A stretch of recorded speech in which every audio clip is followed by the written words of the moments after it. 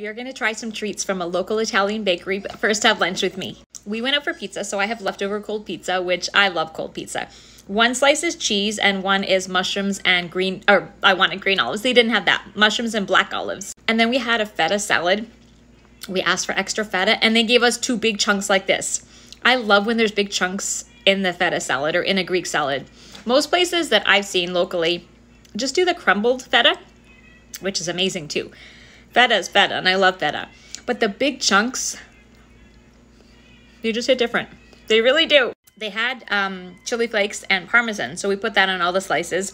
But it's funny, you get used to eating pizza a certain way. Like, I love pizza with ranch and hot sauce, some sort of hot sauce. But they didn't have either, so it's like my pizza felt naked.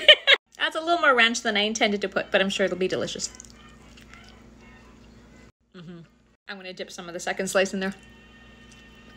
Look, my feta has eyes. This is so good, you guys. It's so comforting and yummy and cheesy. I hope you're all having a really good day and that you have something really yummy to nourish your body and your soul.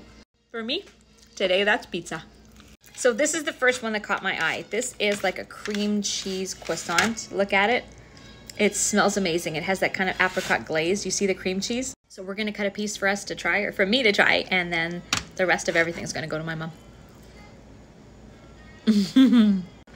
It's really good. The pastry is so flaky and so buttery and rich, and my mom loves cheese danishes. This is amazing. The cheese is super creamy too. I'm not sure if it's cream cheese or whether it's a different cheese they use, but it's so good. 10 out of 10. Next up is this fruit tart. I was gonna say fruit tart, fruit Danish.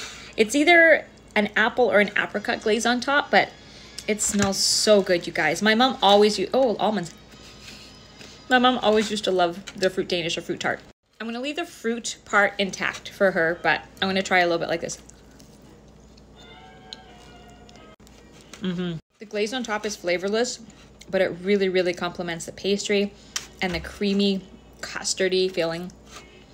This one's so good. And the sliced almonds inside work so perfectly. This is magical. I give it 8.5 out of 10, only because I'm more of a chocolate person than a fruit person. I love fruit, but not in my dessert. But if you like fruit in your dessert, it would be 10 out of 10. Last up, their chocolate croissant. It smells really buttery and flaky and yummy. I used kitchen scissors instead of a knife to cut it, and it worked beautifully. Look at that powdered sugar. That might be my favorite. They're all super good though. I think the first one and the third one are tied for my favorite. Buttery, flaky pastry, absolutely delicious. It's another 10 out of 10.